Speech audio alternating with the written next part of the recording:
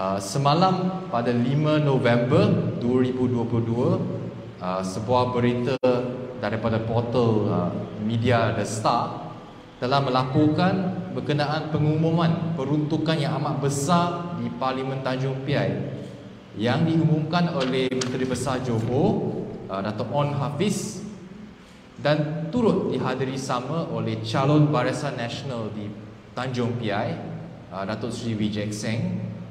Peruntukan ini termasuk RM4 juta, pembangunan sebuah medan selera, pembangunan dewan komuniti, dan peruntukan 600,000 bagi pembangunan kampung-kampung, 6 kampung-kampung.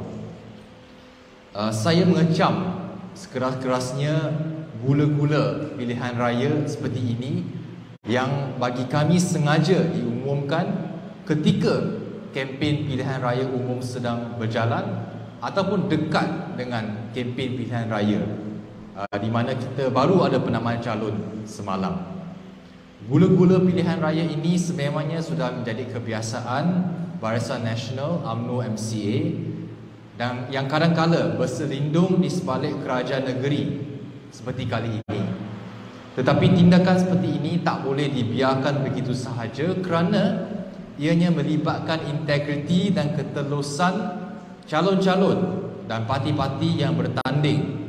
Walaupun bukan calon sendiri yang mengumumkannya, tetapi keberadaan calon di situ juga diliputi oleh media yang sama dengan On Hafiz dengan Dato' Sri Lim Wei Jiet bersama, memberi indikasi bahawa calon Barisan Nasional yang sememangnya mengamalkan amalan sebegini.